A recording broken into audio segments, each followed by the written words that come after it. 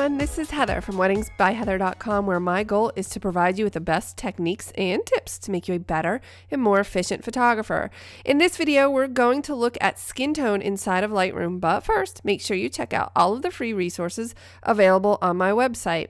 In last week's video, we looked at this photo and added the graduated filter in order to enhance the sun on the right side of the image. Here's the before and there's the after. And in this video, we're going to tackle a few remaining issues with this photograph. The first thing I'm going to do is decrease the saturation in the grass using the targeted adjustment tool located in the HSL sliders. I'm going to make sure that I have saturation selected. I'm going to grab this tool, come over to the grass, click and drag down in order to desaturate the yellow and the green in the grass, because sometimes in the spring it tends to look fluorescent inside of digital capture, and I just like to make that less obvious. I'm going to click to drop that tool, and then I'm going to press K in order to access the adjustment brush. Now, I'm not sure exactly what I want these settings to be, but my goal is to improve the color and the tonality of her legs. Because we warmed up her face and we added light, now her skin tone on her face does not match the skin tone on her legs, and it's very obvious now that we've described that.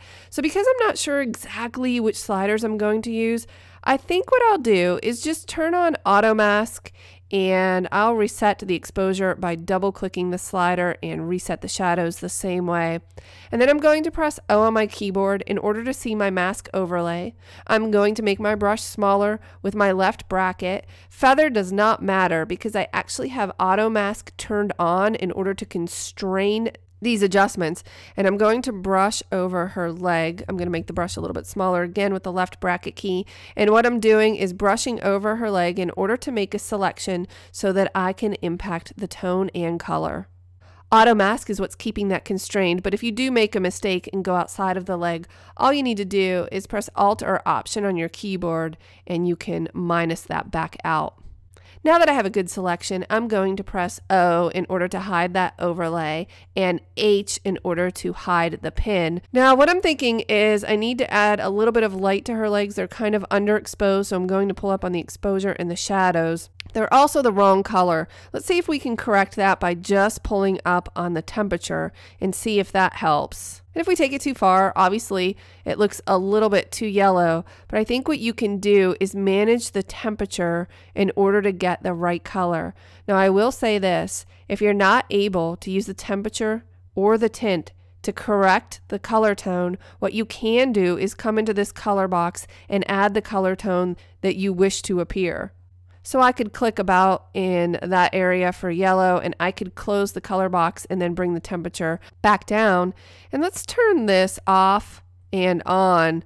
And we're seeing a major improvement. I see a couple integrity issues. So what I'm going to do is use Command plus, that's Control plus on the PC, in order to zoom in. And I see some areas right along the grass line here that aren't looking really good. So I'll just brush those in. Command or Control minus to zoom back out. But there's a few other things going on here.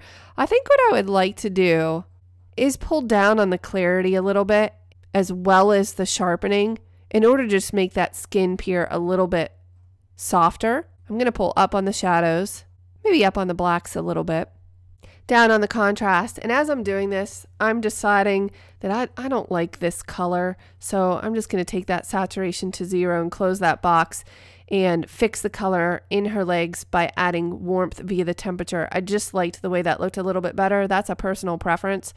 Let's go ahead and look at this before and after of just her legs. That looks pretty good, but now as I'm doing this, I'm thinking, oh, maybe her hand could benefit from this as well. So I'm going to brush over her hand and just see what it looks like. I had not done this in her photograph, so I'm not sure if I'm going to like this or not. Or if I need to do it maybe on a separate pin so it's not as harsh, and the answer to that is yes. So I'm going to undo that with a Command or Control Z, and I'm going to leave that hand alone for the time being. But just looking at her legs, I think that that looks pretty good. If you do want to correct the hand, what you would need to do is click New in order to grab a new adjustment brush. Again, I'm going to press O just so I can see my overlay, and brush over to select her hand, and we'll just make a few adjustments to her hand so it looks a little bit better. I just felt that the adjustments we made to her legs didn't match her hand, so O in order to hide that overlay. And I think really all we need to do with our hand is lighten it just a little bit and warm it up. I'm going to drop the adjustment brush by pressing K on my keyboard, and let's go ahead and look at the overall before and after. I think this looks pretty good. I may have taken it a little bit far on her legs, and I've made a lot of targeted adjustments here. And as you can see from my basic panel, I really haven't done anything to the overall exposure of the photo. So you could certainly decide if you want to make this a little bit brighter. And I do like these images to be pretty bright, and maybe pull down a little bit on the vibrance just to make it a little bit more neutral. Let's go ahead and look at that overall before and after. I hope you found this quick little video series to be useful. I'll see you in the next video.